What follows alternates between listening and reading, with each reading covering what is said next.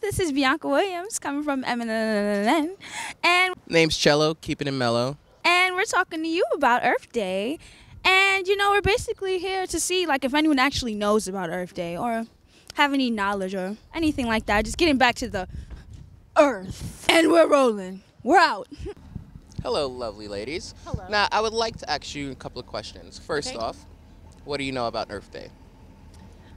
Well, it's funny you should say that because we were just in the museum across the street, and one of the things they talked about was activism in New York, and they showed a little piece on Earth Day.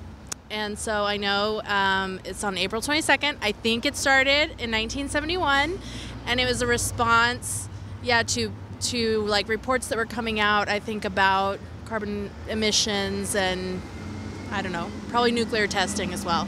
So, can you just give us your general knowledge on Earth Day, if you do have knowledge on Earth Day? Living in the city, one of the appreciations are where we're standing right now is in Central Park, is that you get to take in a little bit of this nature stuff, right? Which is the trees are growing, grass is growing, and looking forward to spring coming, right? With the flowers and the right clean air, all that stuff. Just basically making us aware of our environments again and the place where we live, so we can have more of a, so we can focus on preserving it. And we're back again with Bianca Williams and my lovely co-star. I'm going to ask him and test his knowledge on Earth Day on top of a rock. So, my fabulous partner, what is your knowledge on Earth Day and things that we can do to preserve this Earth and, just some ideas? Honestly, I don't know jack crap about Earth Day, but that's the beauty of it. I get to be enlightened. Knowledge is everything. Hi, it's Cello again, keeping it mellow, and I'm here with Julia. Hello, Julia. Now, I wanted to test your knowledge on Earth Day. What do you know about Earth Day? What do I know about Earth Day? I know that it is about the environment and the importance of everything from recycling to water usage to anything we can do, especially now at all times, to help save the Earth. Thank you. And what do you know about Earth Day? Gina, what do you know? Say, I'm named after a mountain. I know that.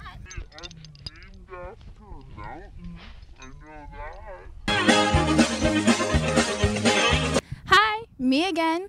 It's Bianca coming from MNNN, talking about Earth Day. What is your name? Hi, I'm Peter. Hi, Peter. So, we're coming to talk to Peter about Earth Day and see, his knowledge on Earth Day. So. I didn't know what day Earth Day was specifically in the year, but I'm a big fan of the Earth, and I donate to the World Wildlife Fund, and I hate what Trump is doing to the Earth, so. That's amazing. Yeah. I do too. For the record. Yeah, pretty sad stuff. We gotta get Earth Day to be big this year. Oh, Ted Sadler, what do you know? To your knowledge, what do you know about Earth Day? Earth Day is a day that's celebrated usually on April 1st, if not always on April 1st. And it celebrates the attempt to make our Earth clean and safe. Phenomenal. Yeah. What do you think us as people can do to help, Earth and help preserve it? Don't vote for Donald Trump. That's a second for him today.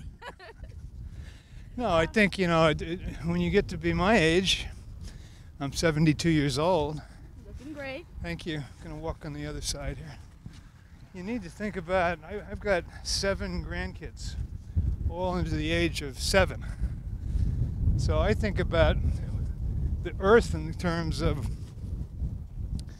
how much this Earth could change in a bad way if people don't start paying attention to what becomes very obvious in terms of the amount of drought and storms and lack of water that exists in certain parts of the world. And it's not about me, it's about people who are coming beyond me and you even.